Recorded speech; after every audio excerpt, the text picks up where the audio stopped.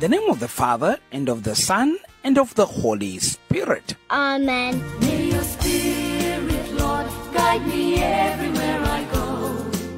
Make me a channel through which your blessings flow.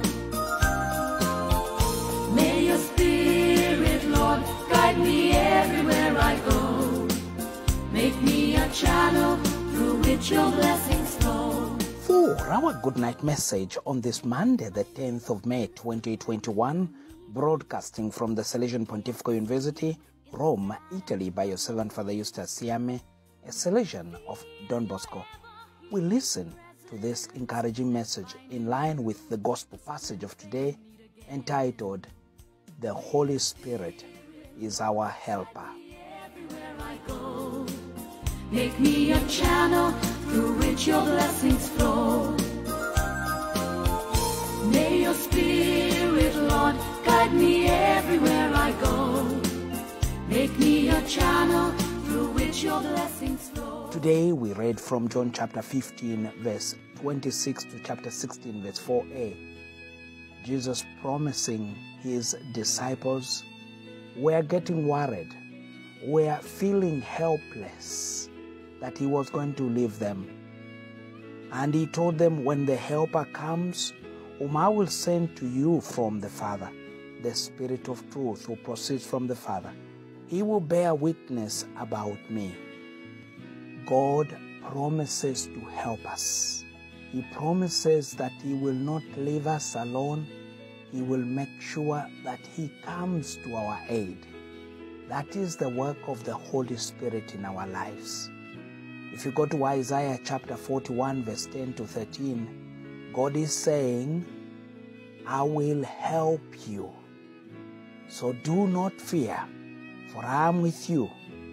Do not be dismayed, for I am your God. I will strengthen you and help you. I will uphold you with my righteous right hand. All who rage against you will surely be ashamed and disgraced. Those who oppose you will be as nothing and perish. Though you search for your enemies, you will not find them. Those who wage war against you will be as nothing at all. For I am the Lord your God, who takes hold of your right hand, says the Lord. Do not fear, I will help you. God promises to help us. From this passage, we see that the help God promises to give us comes in three ways. When we are weak, there will certainly be those times of weakness, but God promises to help us by strengthening us at such times. When we are about to fall, because there will be times that it appears you are falling spiritually, or your marriage is falling, business is failing, or career is falling. At such times, you won't be left helpless. God will uphold us with his righteous hand so we don't fall and suffer a great crash. When we are surrounded by enemies, people are opposing you and raging against you.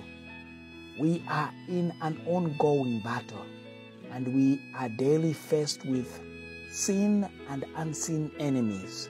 Right now we have COVID-19 as the enemy we face, physical as well as spiritual enemies. But God promises to help us by putting those enemies to shame and disgrace, and driving them away from us, such that we will look for those enemies, but they will be nowhere to be found. We will look for that problem that has been troubling us and realize that the problem has quietly disappeared. I pray this will be your portion, that after tonight's good night message, you will discover that all those that have been opposing you and coming against you are nowhere to be found, because the Helper, the Holy Spirit of the helpless, has sent help to you.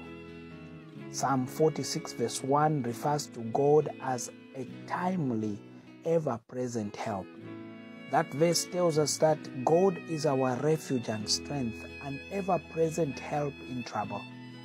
Verse 2 and 3 goes on to say that even if the whole world is falling apart, there is trouble and calamity everywhere you turn, you can count on God to send you help at such times.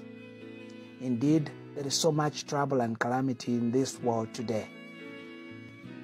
Nothing seems to be working. There is so much lack and hardship. People are losing jobs, contracts, businesses because of COVID-19 effects.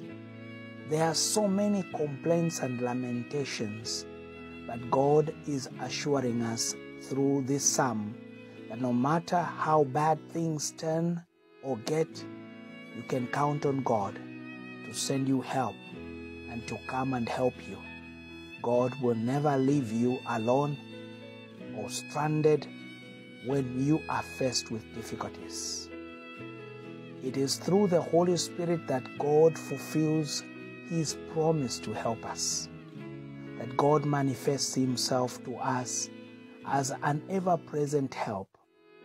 In the Gospel passage we read today, Jesus, close to His ascension to heaven, told His disciples that He would pray to the Father to send another helper who would abide permanently with them. The Holy Spirit is an ever-present helper.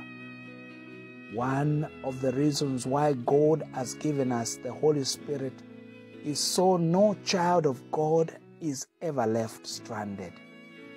That in whatever situation you find yourself, whether it is a time of weakness, a time when it appears you, your ministry, your marriage, your business is falling, or you are facing satanic opposition and resistance, you will have someone much stronger than you right there with you to help you come out of such situations.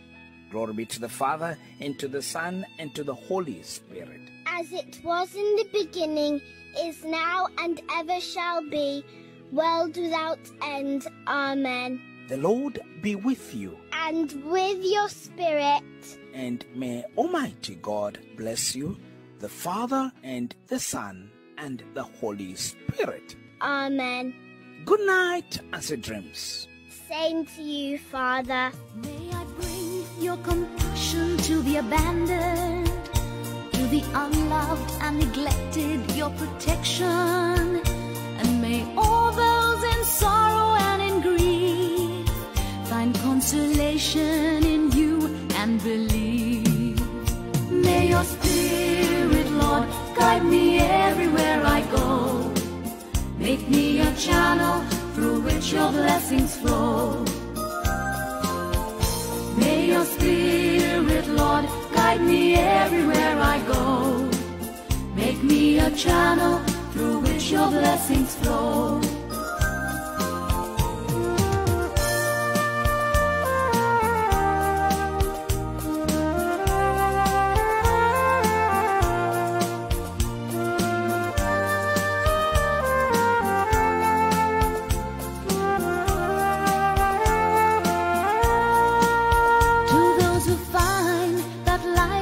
A burden, give them courage and their little faith to strengthen, that your people with one heart and voice your praises sing and in your love rejoice.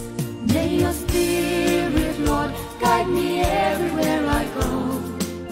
Make me a channel through which your blessings flow. May your Spirit, Lord, guide me everywhere I go. Make me a channel through which your blessings flow.